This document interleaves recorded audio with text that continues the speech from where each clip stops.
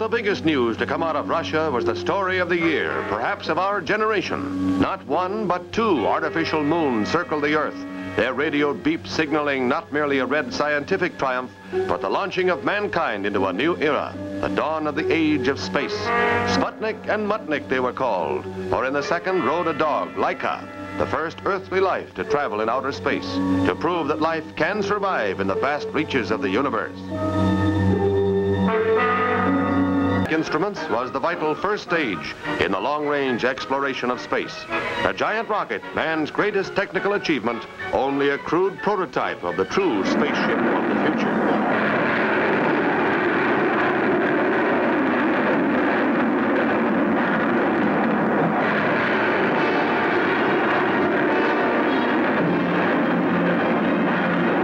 This first voyage into the void, so carefully charted, where a mistiming of seconds or a speed error of but a few miles an hour would mean failure, is as significant a venture as that of the ancient mariners who first sailed onto unknown seas.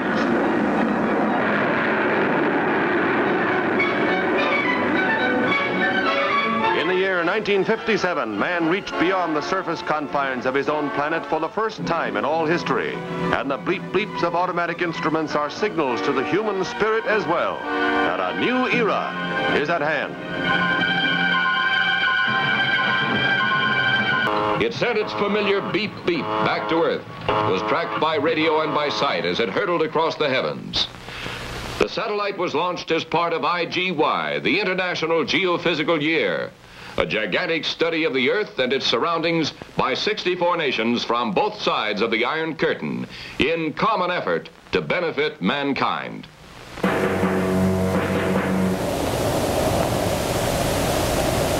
In October 1957, the world entered the space age.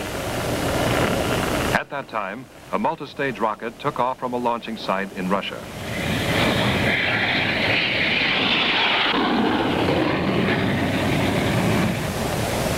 As each rocket stage burned out, the next one fired. The last one launched the world's first artificial satellite called the Sputnik 1.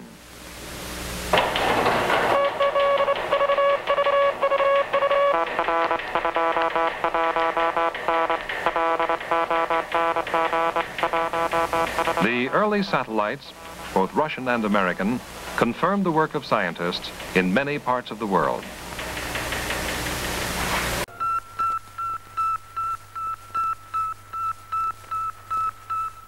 Those eerie signals from the Soviet satellites circling the Earth were man's first soundings in the boundless regions of outer space. Moscow announced to the world the first step into the space age. The satellite was launched to coincide with the birthday centenary of Konstantin Tsiolkovsky, the outstanding Soviet scientist seen in these old newsreel shots.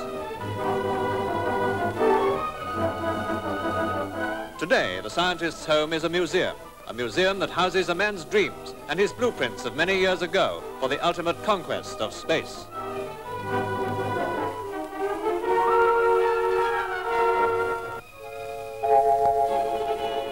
A reconstruction of the launching of the Soviet satellite, with the tiny world situated in the nose of a multi-stage rocket.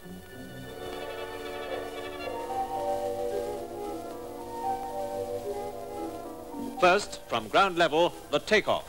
Then, mile after mile, the great climb was made, each stage of the rocket falling away to cut down the dead weight.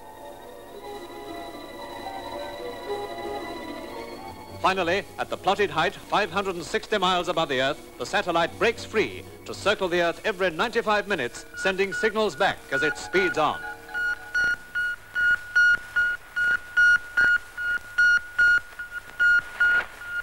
Around the world, scientists have plotted the course of the man-made moon, flashing round the Earth at 5 miles per second. In Britain, the satellite was tracked at the Radio Astronomical Research Station of Cambridge University, where the Russian Professor Kapitsa, one of the brains behind the Red Moon, was once a research professor. When the tiny man-made world began girdling the Earth, the station quickly improvised apparatus to plot its course. And here it comes, approaching Cambridge at 18,000 miles an hour.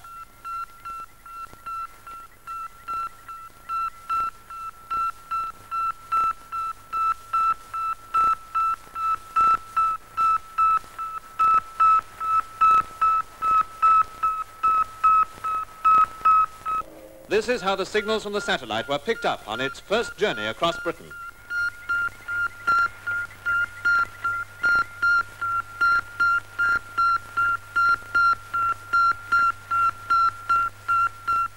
Man had received his first message from outer space.